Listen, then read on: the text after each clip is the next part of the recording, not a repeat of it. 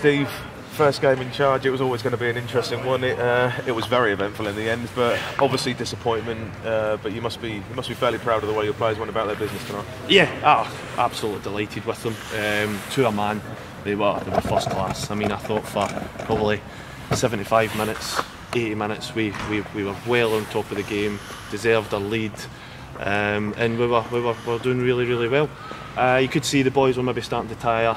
We've had the same squad go. We've not in all the games we've been in have been important games, so you could see the legs were starting to go. Tried to change a few bodies at the end and try and keep them out, but they came on last 10 minutes and they got their goal.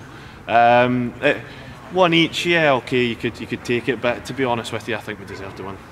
And then penalties are penalties, aren't they? I mean, it was a good shootout actually. There were some good penalties in there, and then just Jason Lee, after unbelievable really, after the strike that he's produced for the goal, and then to miss the penalty, disappointment for him. Yeah, disappointed, and he's disappointed himself because he feels like he should be doing a lot better from 12 yards out.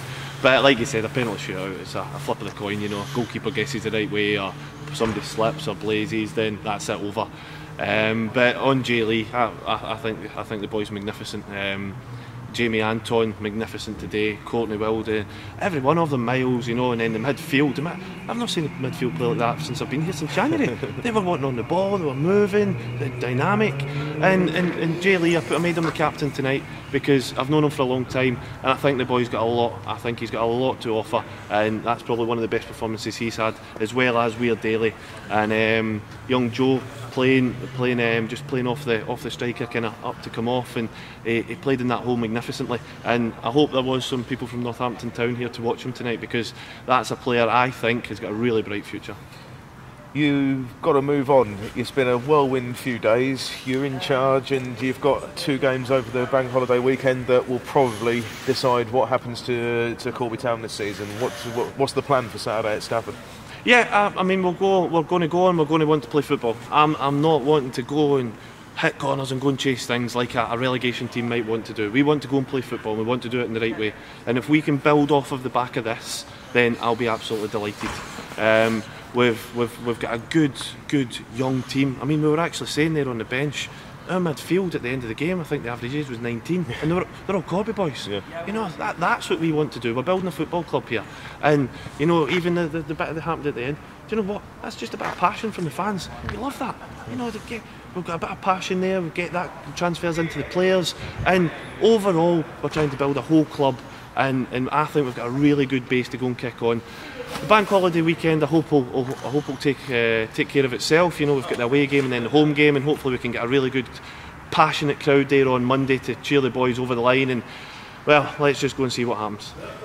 Are you looking forward to it, or are you? Yeah. Well, like I said, I think our first interview we had when I first joined in January, we had 11 points.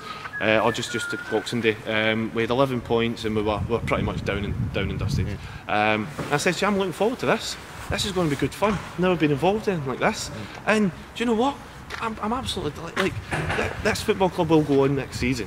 It's not going to die on its feet because we've been relegated. But we want to do everything we possibly can to stay in this league, because I think we can go and kick on. And they've got 3 games. They've got 3 games to show a bit of heart, a bit of desire. And if they do that and play like that they've just done tonight, I think we'll get it. Just finally, David Bell, you rested. David Bell, attention please. Attention please. This is not me. My voice hasn't changed. David Bell rested presumably tonight to be ready for the bank holiday weekend. Was that a fair assumption? Yes, David Bell and Phil Traynor, both massive players for us. And they'll both be back in contention, and they'll probably start in 11 come Saturday. And that might be a bit harsh on some of the boys out there tonight, but like you said, we've got a game Monday, so if we need to use what we've got, and with they two, it's bags of experience, bags of talent, and they'll be a massive part of what we're doing for Saturday. Stevie, thanks a lot, man. Cheers.